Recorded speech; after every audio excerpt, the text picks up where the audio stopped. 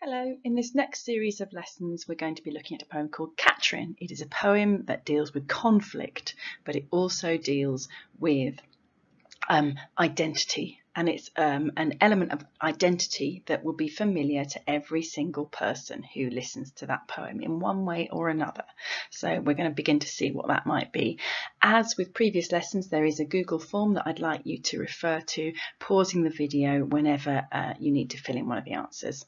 Hope that helps, and I'm looking forward to hearing your thoughts.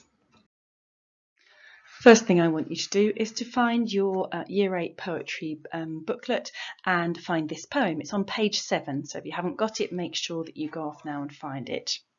Right, okay, so families generally are made up of a number of different people. Everybody's family is different. There's no such thing anymore as a nuclear family. And we all slot together. We fit together, and people depend upon each other for different elements of their personality and their identity. So I want you to think about what your own role is in your family. Do you have siblings? Are you the oldest, the youngest? In what order were you born, and does that change your identity? Perhaps youngest children get away with more than others. Middle children tend to be peacekeepers. Do you live with parents, grandparents, carers? How does that change your role within your family? What is that role? Are you somebody who really does hold the family together, or do you just rely on people much more? So it's quite a difficult question to ask, really, but have a think about it. What expectations are you for your future, for now? How are you expected to behave within the family? How are you not expected to behave? What restrictions are there? And how will that change as you grow up? And that's important given now you are on the cusp of becoming a teenager. So as you can see here, we've got some pictures of mothers and their children at various different stages, from being a baby, completely dependent on their mother, to being a young person breaking free. And we can see different emotions here.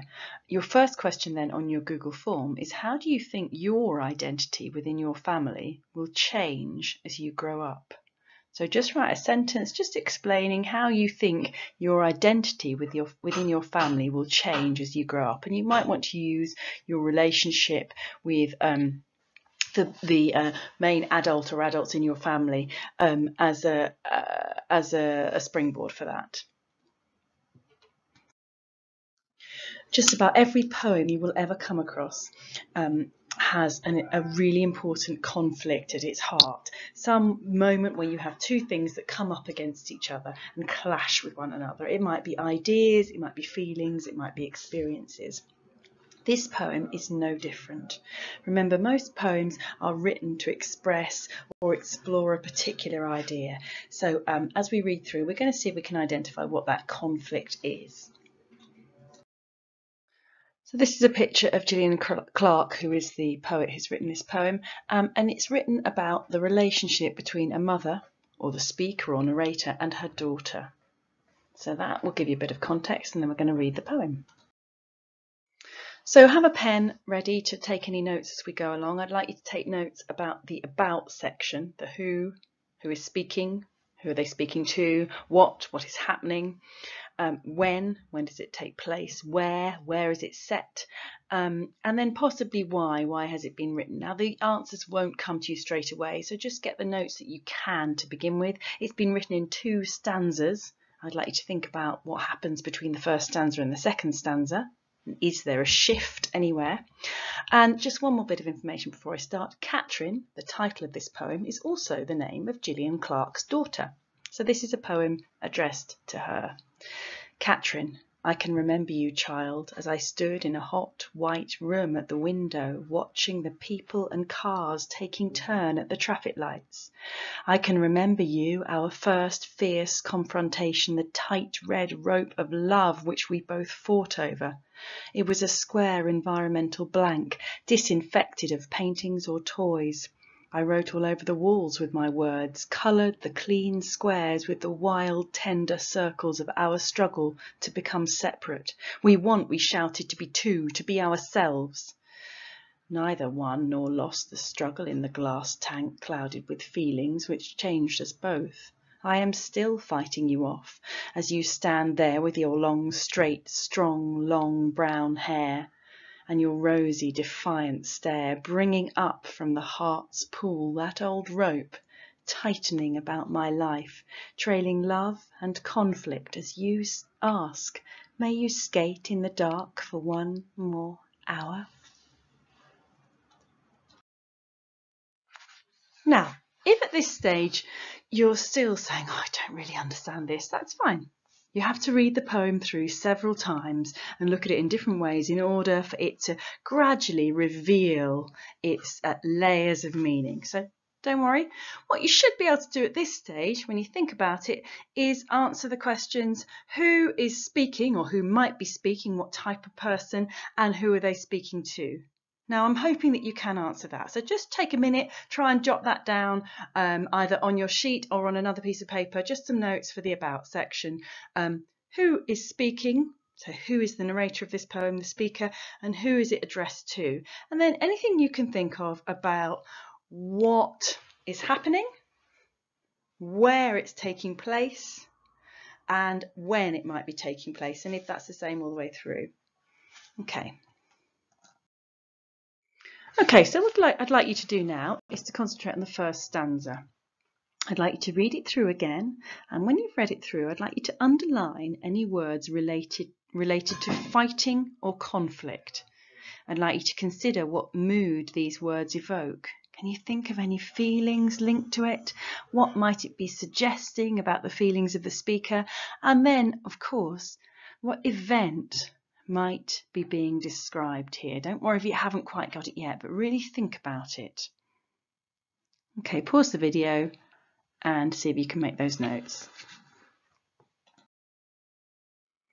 Okay, we're going to focus now on 2 lines. I can remember you, our first fierce confrontation. Now, this is a massive clue as to the event that Gillian Clarke is describing in this poem.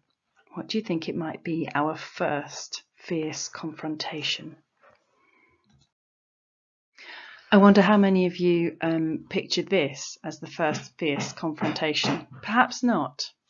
Perhaps if you read this to somebody who has given birth themselves, they might recognise this next image.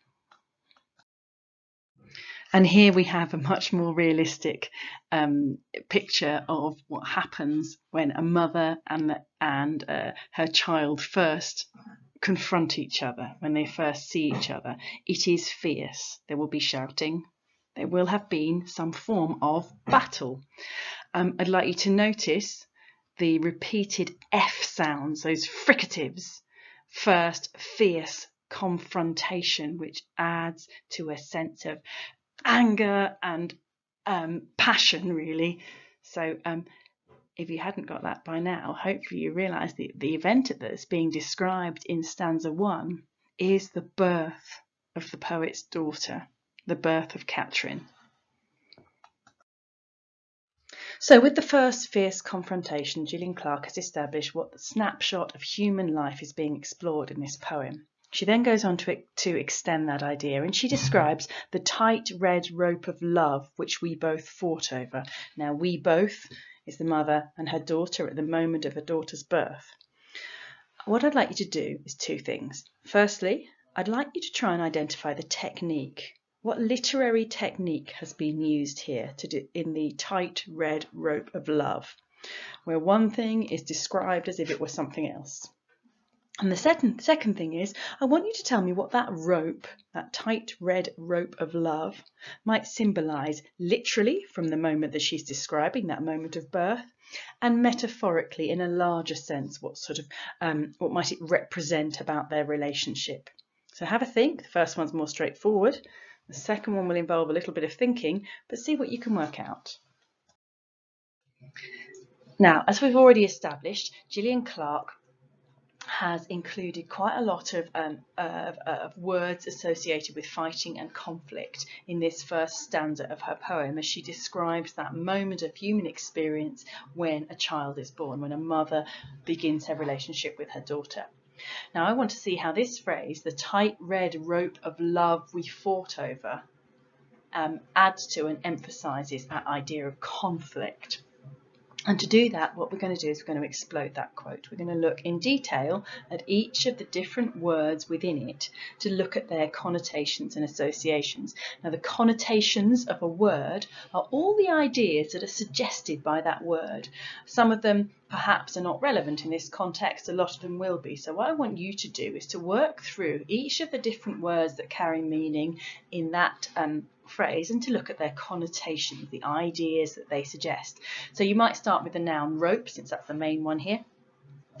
What are the connotations and associations of that noun rope? Where would you use a rope? Is it ever positive? Is it ever negative? In what context might you have a rope? What's it for? Love, very positive, wonderful emotion. How is it changed by being described as a tight red rope of love? Then we're going to look at the adjectives, tight and red. If somebody holds you tight, is that a positive thing? Or could it be a negative thing?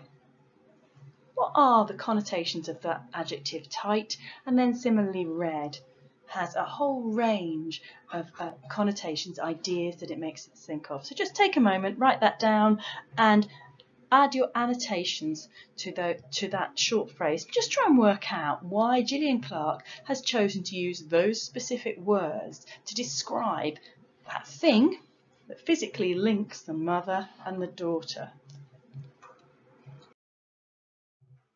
There are lots of different images in this first stanza that might reveal something about the relationship between the mother and the daughter at this crucial moment, but I just want to focus for now on this last two lines of this stanza. We shouted, to be two, to be ourselves. I want you to ask yourselves what's actually happening, literally, at that moment, and what it might suggest about the relationship between the mother and the baby daughter at that point. Is it straightforward, or perhaps could you consider more than one interpretation? And what I want you to try and do is layer your thinking. So using those modal verbs like could, should, may, I'd like you to begin to explore what this might be suggesting about the relationship between the mother and the daughter. We shouted to be two, to be ourselves. The final thing I want you to do now is to try and sum up your response to the first half of this poem. Think about Gillian Clarke's intentions. What questions is she asking us about motherhood? What new ideas is she suggesting to us about what it means to be a mother, based perhaps on her own experience? How does it make you feel differently about motherhood in general? What's your response and what are your feelings? Next lesson, what we'll do is we'll look at the second half of the poem. We'll try and pull them together and we'll see what she has to say about relationships and parenthood generally and how that links to our central theme of identity. And here we're going to be looking at the battle and the struggle for identity.